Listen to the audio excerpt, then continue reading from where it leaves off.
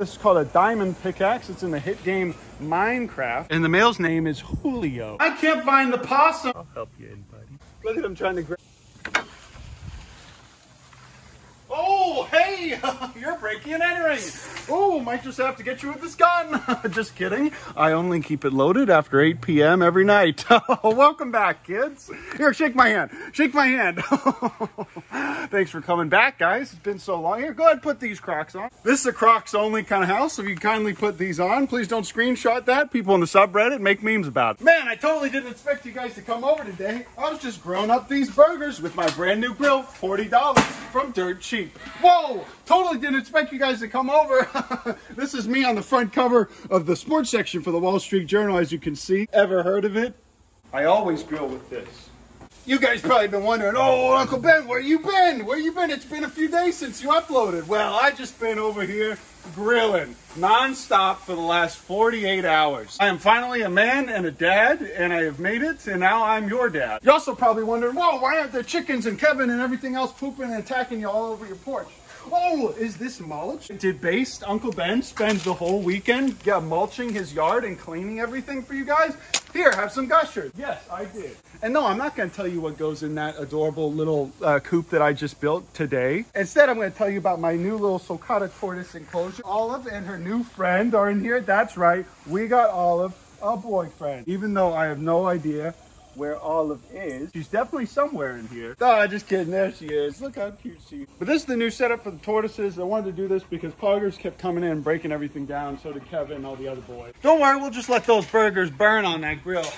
Come on. Hello, Pog. So this is Pog's yard. So Poggers will typically at night have free range of the whole yard so that he can attack little vermins that'll come in and try and murder our little babies. But for the majority of the day, this young man stays here with all his fancy new toys. But he's not allowed in there because look, this is what he does. He walks right into the turtle pit and he scares them at best. And at worst, he's like, oh, this is a new toy.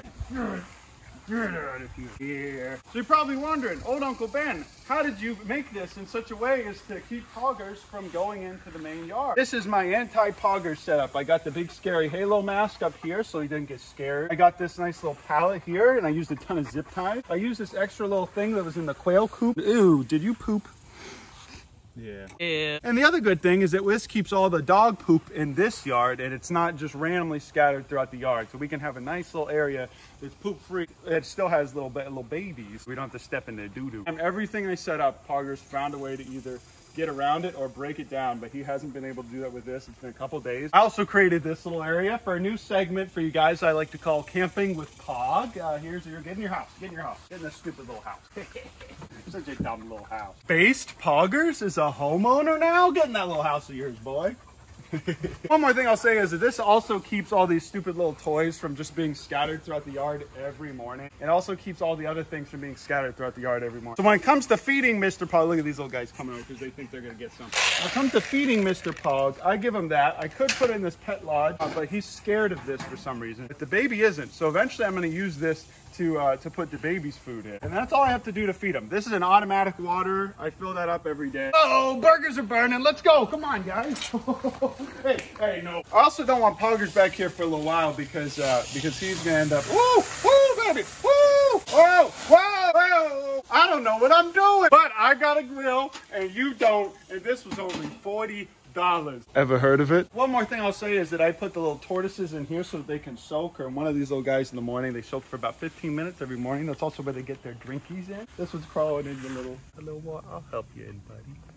Oh, they like to soak in there as well. One more reason why I keep Poggers locked up during the day. All of these are supposed to be closed. And the animals are supposed to be in their rightful places. He likes to run into every coop and kennel and open up all of their doors so that all the babies get all mixed. We got 2 ducks and a chicken and then another chicken back there, which ain't supposed to happen. But this is my new duck setup. They love it. They swim around in here all day. I made these little stairs. And I put this nasty, disgusting coop over here. It serves no purpose. This was a free rabbit hutch that I got. And if you're really into the lore of the Urban Rescue Ranch, I have an instructional video on how to build it. I'm gonna go ahead and clean this out today, and I have to do that just once every 2 or 3 days because it gets dirty real quick. It really gets dirty on the first day. They don't really seem to mind if it's dirty though. But I will say they do like it a lot more when it's clean. Also, this is our little Timbit, little Tim Horton. It's our little Dunkin' Duck baby. Look at it. I think he's about to jump in. Whoa, is that hit rapper and artist Dababy? I have, and I'm wearing all of your merch, sir. Get out of here. This is a duck poop. But we're not trying to go for egg production or anything like that right now, so I'm giving these guys a mixture of mostly scratch grains and a little bit of layer pellets. There's nobody in there right now, surprisingly. Oh, there's a couple chickens in there. Hello. The reason why I like to keep these closed is also because Mr. Dababy likes to go into every enclosure here. Go ahead and feed these guys a little bit. Hello, Darcidius. Darcidius is really living up to his name, starting to try to become intimate with these little baby ducks. So pretty soon we're gonna have to separate him. Check this out. These are our little Berthas. They're still being very broody, and I don't think we have any chicks right now, do we? No, I'm just letting them do their own thing. But as you can see, all these guys love this food, but so does Dababy. That's why I like to keep them locked up a little bit. Dababy's starting to get little indents here. He's getting really big. He's turning into a little man. Look at him trying to grab that. One more thing I'll say, oh, picked you up there, is that these little guys, for some reason, have an entire pool to themselves over there, but they decide to go in here and drink the water for the chickens. That's also why I like to keep this closed, just because they're dumb animals. But here's a little broccoli. I'm gonna go ahead and fill this little guy up and move this to another spot as well. All right, now this is my favorite part of the farm. I have started my very own little Julia farm here on the ranch. Look at this. They made their own little nest. And I put all this mesh in, and there's virtually no predators here that can hurt them. Check this out. We have a male and 2 females. What do you have under there? You have any egg? This young man is the male, and then these are the 2 Julias, Julia and Julio. And the male's name is Julio. But as you guys know, I have a soft spot in my little heart for quail. I think they're adorable and beautiful. These guys were at Callahan's. They were gonna just get eaten, so I went ahead and just picked them up. Today we're just gonna keep them. They're gonna live a long, very happy life here, and we are never going to eat them. At least as long as the money keeps coming in from YouTube and everything else. But if we stop getting views, who knows? So leave a like and subscribe as if you don't want me to eat these adorable little beautiful quail things. Look at this one. And you guys already know this, but feeding all these animals is as simple as just going ahead and scooping a little boy and throwing it in. Also, the friend we got for Vinny was a boy, and he was having a little bit too much fun with her in there. At least for the time being, I went ahead and gave the boy Vinny to my friend who had been asking and begging for him nonstop. Bunnies are, in the end of the day, solitary creatures, except for when they're ready to mate and whenever they're babies. Vinny is very, very happy down here by herself. And who knows, maybe we'll have little mini chunguses someday. I've gone ahead and placed your weapons into the Urban Rescue Ranch Hall of Fame. This one being the most successful.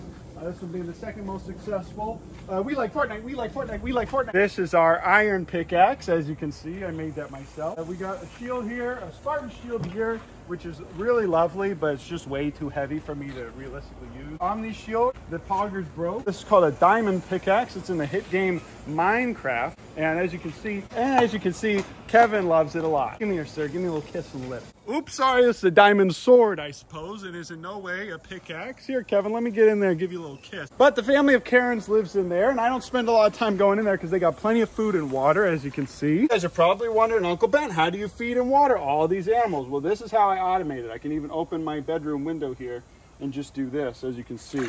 So this I'm gonna flip out because algae's growing in here real quick. I think we found a little herp in here. There's a little frog that was living in there this whole time. Where is he? Where'd he go? This is the first frog that I've ever found living on my property. Oh, yeah. Hey, this is an adorable little frog boy. I believe it's a leopard frog. Look how handsome he is. Hey, this is no place for a little frog to live though, because just about all these chickens and everything can eat him back here. I know Poggers would. Aaron and Kevin would definitely eat them. And I know you guys really get triggered when I feed a natural forage to my animals, so I'm gonna go ahead and protect this one. But that's it for the yard. But before I bring this little guy inside, I just wanna say, just having that water on for a little bit filled up all the waters everywhere around here, except for the chickens, which I will automate pretty soon. Hey, looks like these bad boys are almost ready. Soup's on.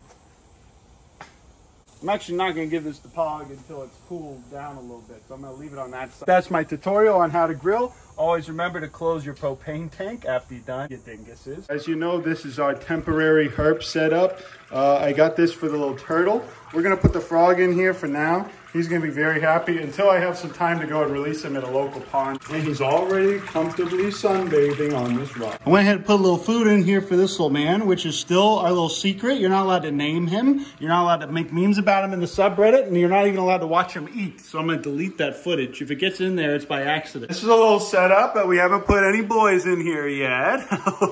Can you guess what's going to be in here? There may or may not be a young man living in here. And this is where the turtles go if it gets too cold outside, which it doesn't because it's 80 degrees at night here. All right, guys, that's it. I'm going to go grab some glue to put this on this hat. Also, I'm going to go ahead and ship out all of your little pigeons here. Tomorrow, I have a lot more of these bubble mailers coming in the mail. About 2,000 of them to be exact. And I'm going to be shipping out all of your packages. All right, guys, that's it. I got them to say, I got the people in China to put the Urban Rescue Ranch on here. I hope that was worth the extra month for them to get here.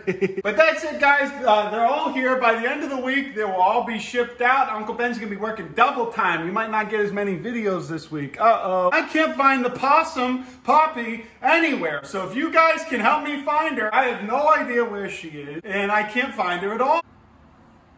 Okay, let's go ahead and get Poppy back outside where she belongs. Come on. You belong outside, Poppy. Goodbye, Poppy. Everyone say goodbye, Poppy, in the comments. We're probably never going to see you again, I'm sure. All right, guys, that's it. You're never going to see her again, and she definitely isn't pregnant, and she's a wild animal. Goodbye.